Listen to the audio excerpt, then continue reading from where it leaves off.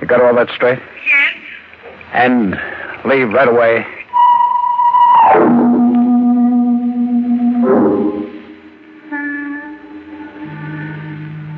Where's the envelope, May? Here. Why'd you want it? Because I don't know what's going to happen to me now. I've got some bonds here and my will. It ain't much, but I want to take care of you. By now, the cops must have orders to shoot to kill. Oh. Here, this won't take a minute. Just a few signatures. But how are you going to get out of it, George? I'll find this guy, Franz Kiraly. Can't you explain to the cops? You think they'll buy a story like mine? Oh, I don't know. Here, take these bonds and keep them in a safe place. They're as good as cash now. But how are you going to find Kiraly? I don't know. But you can find a man if you want to. What's that? Well, clipping just fell out of your envelope. Clipping? Yeah, from the newspaper.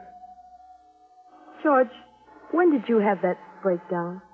In the spring of 1940, the year before I married you. Why? You never did tell me much about that. Well, there wasn't much to tell. Why are you asking me about it now? Because this clipping is dated 1940, May 7th. So what? What's the name of this guy you picked up at the cemetery? Franz Kiraly. Oh. What's the matter? Listen to this. Services were held for the late Franz Kiraly, who was buried in Wolfbane Cemetery this morning. The deceased was killed in an automobile accident 2 days ago. Let me see that clipping. Here? Wolfbane. Yeah, now I know. I was always so scared of that place. What are you talking about? It's funny, the tricks your mind can play. Do you know why I clipped this out of the newspaper? No. It happened just before my breakdown. I hit a guy's car. The car broke into flames. The guy was killed. I was so scared by the whole thing, I never told the cops. That's why I had the breakdown. But what about the guy? Franz Kiraly. It's the same name. Could it be the same guy? Sure. Could be the same guy who came out of his grave. The clipping gave me one tip. It had the name of Franz Kiraly's brother. It wasn't easy, but by the next night I found out where the guy lived. I wasn't taking any chances now. I had a gun. When I got to the house, I heard a kind of queer music. Somebody was playing the piano. I tried the door. It was open. Who's there? Who came in? Don't get up from the piano. Oh, a gun. You here alone? Yes. Your name is Istvan Kiraly? Yes. You have a brother named Franz? Franz? Yes. Where is he? Franz died 10 years ago in an auto accident. He didn't die. I want to know where he is. I don't know what you're talking about or what you are after. I am a sick man with a bad heart. You can go through this house, take anything you want. I didn't come here to rob you. I just want to know where your brother is. I told you he died. He couldn't have died. Who are you? Take a look at this evening newspaper.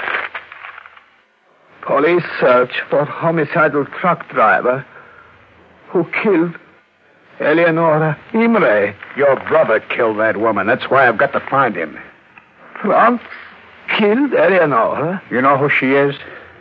She was the girl he was going to marry. What else do you know about her? She was not true to him. Franz found out. Go on. He was going to kill her on the night he was burned to death. I talked to him. I tried to stop him. But he went out. And now, 10 years later, she's murdered. What kind of a story are you handing me? It's the truth. Why should I lie to you? I wouldn't know. Have you heard anything from your brother? How could I hear from him? He's dead. You have a picture of him? There, on the piano. Yeah, that's him. Wait a minute. There's something in this picture. Your brother had a finger missing on his right hand. Yes, it happened a long time ago in Hungary. He cut his finger on his side. Now, listen, was it really your brother who was buried in Wolf Lane Cemetery? Yes.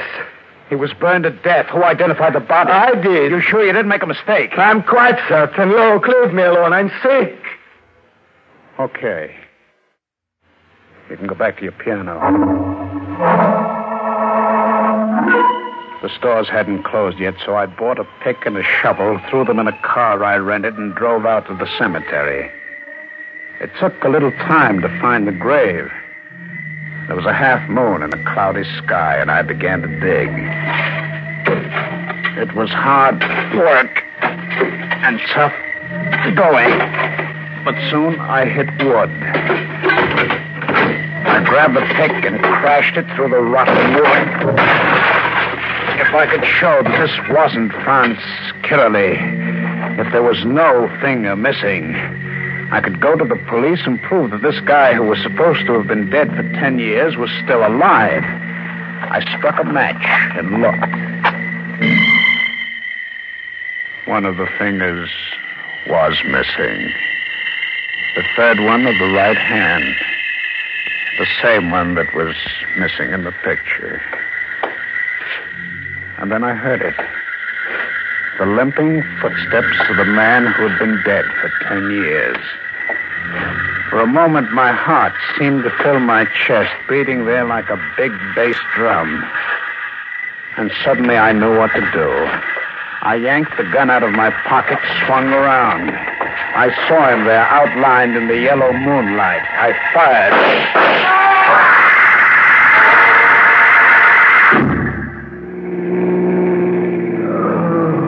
Don't move. You understand? Don't even try to move.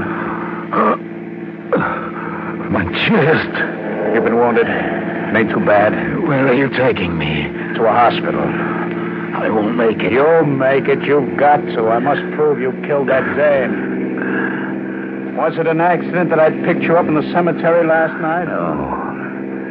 No, it wasn't an accident. I knew you drove a truck past the cemetery 3 times a week. Why'd you frame me?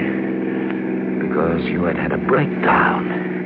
You were the right person to frame. Because I wanted to get even. Get even for what? That accident 10 years ago. Then you weren't killed? No. What about the body in the grave? His name was Lane. Richard Lane. He was in the car with me 10 years ago. He'd gone too far with Eleonora. I was taking him out to the cemetery for a showdown when your truck sideswiped us. Was he killed? No. He was pinned behind the wheel, unconscious. I was thrown clear of the car. I saw my opportunity. I left certain things that could identify me. What about the finger? I took care of that while he was out cold.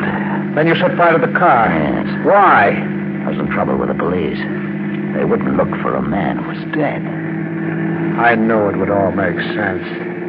And you came back 10 years later to kill this dame who cheated on you. But why'd you drag me in? And why'd you pick on me? You noticed my leg? Yeah? You did that to me in the accident 10 years ago. You were getting even? I always settle up my debts. So it all adds up.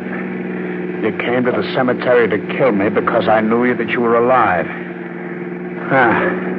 Well, your frame-up won't stick. Won't it? All I have to do is take you to the cops. I'll make you tell them what you told me. I'll be dead when we get there. Huh? Do you think I'd tell you all this? If I didn't know I was going to die. All right, even then, I'll still be able to prove it. How? With your brother. You saw him tonight. He knows you didn't die 10 years ago. Istvan won't say a word. He's dead. Dead? A heart attack. I should have warned him I was coming. I hadn't spoken to him for 10 years. I didn't know about his heart. You can't die. You've got to live. Eleonora. You've got to prove to them that I'm not insane, that I know what I'm talking about. I wish I could move. Eleonora.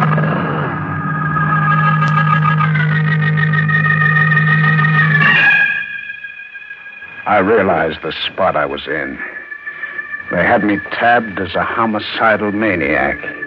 It would look great if they found him in the car. It would sound great if I tried to tell them the truth. So I stopped the car and I dumped him out and hid the body behind some bushes. I kept on driving for 4 days. I hired a room in this house where I'm writing this. So you'll know what happened, May. For a week, I've done nothing but sleep. But last night I was awakened by the sound of footsteps in the room above mine. I recognized them. They were his. Somehow, he's come back again.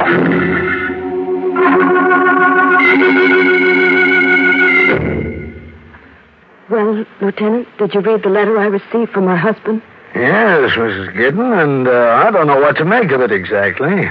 Why? What do you mean? Well, this morning we received word that your husband is dead. He died just as he predicted, in an automobile accident. And as for Franz Caroly, as far as we know, he died 10 years ago. And we can find no evidence that he's alive.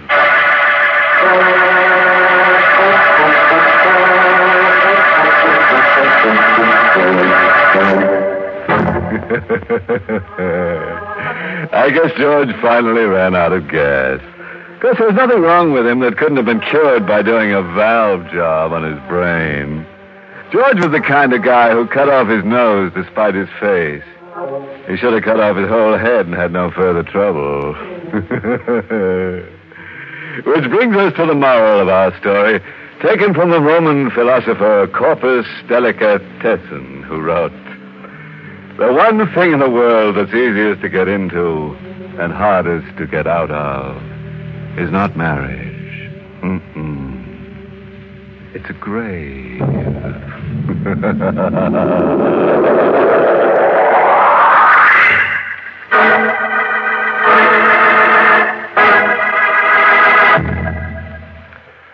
Say, did you ever want to take your thumb and punch in the bottom of a chocolate-covered candy just to see what's inside? Of course you have. Some you like, some you don't. So it's just natural to want to know what's inside. So let me tell you what's inside the Mars Coconut Bar. Smooth, pure, dark chocolate. Delicious dark chocolate spread on thick. And inside of that, the finest Philippine coconut. The very best. And when you bite into that delicious coconut, freshly shredded, juicy, rich, you'll say, now that's coconut the way I like it. Yes, take pure dark chocolate. Take the finest coconut. And take Mars candy-making magic. And that's the Mars Coconut Bar. The candy bar for you to take to really satisfy your deep-down crave for coconut. And now, once again, our host. Tonight's story was written by Milton Lewis and starred Ralph Bell in the role of George. Peter Capell played Franz. Music was by Lou White. This month's Inner Sanctum mystery novel is Until You Are Dead by Henry Kane. The entire production of Inner Sanctum is under the direction of Hyman Brown. Well, friends, it's time again to close that creaking door until next week at this same time, when we'll be back contracting for an eerie earful called The Death Proposal. It's all about a young wife who wants to age her husband in the woods. Pine wood, that is. This is a tale where feelings run deep. About 6 feet. Oh, you'll be sure to listen in next week when we dig up the plot. Until then, good night. Pleasant dreams.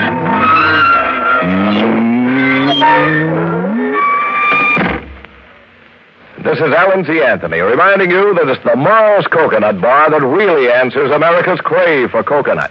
And that it's the Mars Coconut Bar that brings you Inner Sanctum. And remember to listen tomorrow night over most of these stations at 8 p.m. Eastern Time to Can You Top This? Brought to you by Snickers, another fine candy bar by Mars, where they believe that faithful quality makes faithful friends. This program came to you from New York. This is ABC, the American Broadcasting Company.